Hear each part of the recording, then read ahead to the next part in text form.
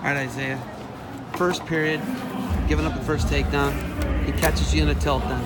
How much did that change the complexion of the match? It did. I got caught in that little chip again, and I had 13 seconds to get away, so I kind of got sloppy with it, and he capitalized. So yeah, it was unfortunate.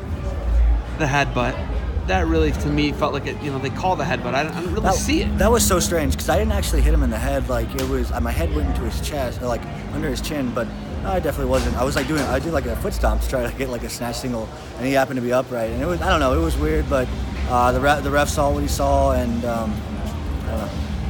I felt like you just couldn't get anything going, and you were really digging the hooks, pushing into him. Of course, he caught you with the inside trip there on the edge. Right? What's going through your mind? Was it an inside trip or an outside trip? I don't know. I thought it was an outside trip. Well, you would know. You would know. I don't really. He tripped I kind you. of fell over my. Yeah, I kind of fell over my side. At this level, when you're up by 5 points, we're he's an incredible wrestler, really good. We're really close, skill-wise and technically. So 5 points is a massive gap, and all he had to do was stay solid, and I was the one that had to chase him. So I really couldn't get anything going. Every runner-up I talked to tonight, man, no one's been dejected. Everybody's pretty proud of how they've done. How proud are you of this accomplishment? I mean, I'm not proud. It's just, I'm not necessarily sad or disappointed. I mean, I trained the right way, and I did the right things, and I've never come up short when I train the right way. This is the first time I've ever come up short, and absolutely believe that I did everything I could to win.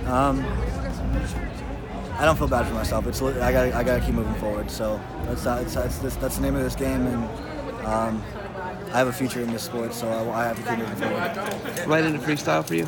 Probably. I'm gonna be the backup for the World Cup in like 2 weeks. So you're gonna go to Iowa City? Yeah. You excited for that? Yeah. Hopefully I'll get some good matches in. I'm gonna get ready to transition over, so hopefully it's good. No break.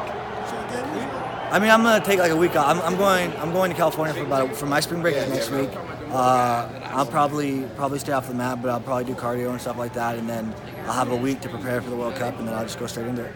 All right, man. It's been a pleasure watching you. I love that man mane. Please do not cut it.